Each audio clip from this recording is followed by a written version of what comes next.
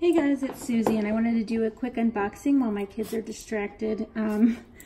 I got this new Chic Sparrow Pocket Deluxe in Earl Grey almost a month ago. I think it's just shy of a month. And I love it. And it was my first one. And I told myself I wasn't going to go down the slippery slope that is Chic Sparrow, where everyone starts off with one and then the next thing you know they have like 12. However, here we are. So I didn't realize how many inserts were available for these, and that's, I think, the big draw in them. So I have 4 in here right now, and they're not the ones that I started with a month ago, but they are ones that I use every day. So I had some other ones that I wanted to use, but this was getting so chunky, like that Lloydstrom journal I had to take out because it was making it so fat. So I've kind of been obsessing about the Outlander Claire, and my coworker surprised me with the Outlander Claire for my birthday, and I haven't opened it yet. I just cut it so that I could pull it out, but she let me know what it was, and I'm so excited to see it. I had seen it in a lot of videos on YouTube because it's a pretty popular leather, and I found out it was Horween, which is my favorite, and it has pull-up, and it's a beautiful dark brown.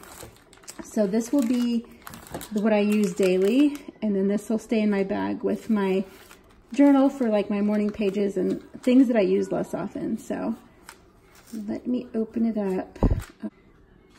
But this is also pocket size because I have so many inserts from this. I ended up getting some from 1407 Planners, and then I've found more from Paper Penguin and some printables online.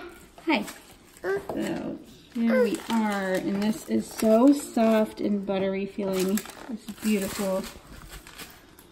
Let me open it up before.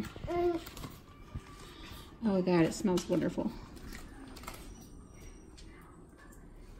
It is so soft and pretty. Ooh, look at that. Don't look at that cracked, but look at this pull-up. This is so awesome. Oh my gosh, this is beautiful. I'm super excited to use this. I am totally hooked. I can't believe it took me so long to discover Chic Sparrow. Or not just discover them, but actually try them, because I'd heard of them for a while, but I thought they only made like the standard size, and this pocket size is pretty much my favorite at the current time. I mean, I haven't tried any others, so I could see that happening later.